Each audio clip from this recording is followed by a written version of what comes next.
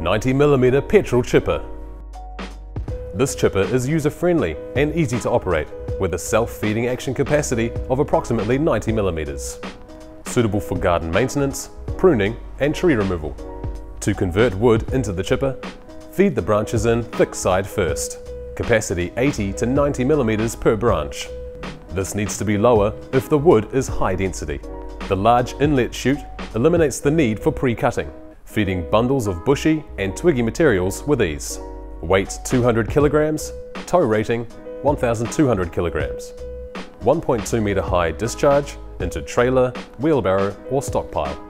For larger requirements, please refer to our 150mm petrol chipper. Remember to check your load security and trailer attachment. This is the customer's responsibility. The position of the chute is key. Have it facing the most practical position. To move the chute, pull the safety pin on the back and adjust the position. Put the pin back and clip the back in to begin. Chute deflector.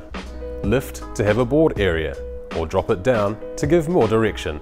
Make sure you chock the wheels so the chipper doesn't move anywhere. To start, turn the fuel tap on, throttle down into the right position and pull the choke out. Never insert flax, cabbage tree leaves, vines, stones, rubbish or fibrous materials into the chipper. Doing so will cause damage to the machine. All costs associated with cleaning or repair will be charged to the hirer. No exceptions.